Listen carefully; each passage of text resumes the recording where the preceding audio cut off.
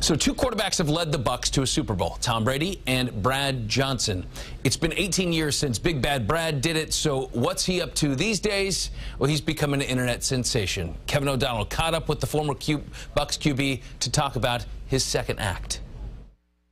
Big Bad Brad here, back by popular demand. The Doink Nation, corner pocket, second pole. What initially started out as a way just to fill days during the pandemic lockdown with his family has grown into a social media passion for Brad Johnson. And he's not a one-trick pony. You have to do them in a row without editing, no splicing, none of that kind of stuff. And I just had fun with it, to be honest with you. And I don't know much about social media, but I've started Twitter and Instagram and those kind of things and just put it out there.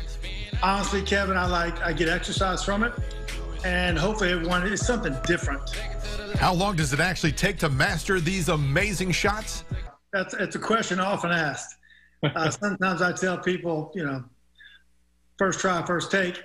But sometimes, honestly, I tell them it's a lifetime of practice. It's a newfound fame for Brad, who's now getting noticed more for his videos than his professional football career. I was at the convenience store, and some guy you're that guy that makes all those shots, aren't you? And he's having fun with it. And then some other guy walks in the convenience store. Hey, Brad, what are you going to do today? And then the third guy comes in and pulling in his truck and like, holy smokes, what's next? I think they call you TikTok man, right?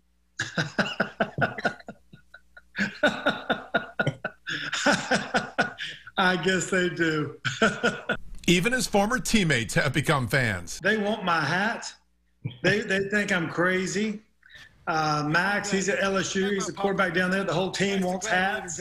Everybody's checking out what is he going to do today. So tune into Big Bad Brad 14 to see what trick shots are coming next. Kevin O'Donnell, Fox 13 Sports. I'm telling you, I have gotten trapped in the Big Bad portal where you just watch his videos over and over. Really? That's what he wants. It's really good stuff. I mean, it is, and he's a showman, and it's amazing how much athleticism that he has to do all this stuff. Even if he does, it takes a couple of takes. But he's got over 21,000 followers just on TikTok. That's why he's now TikTok man.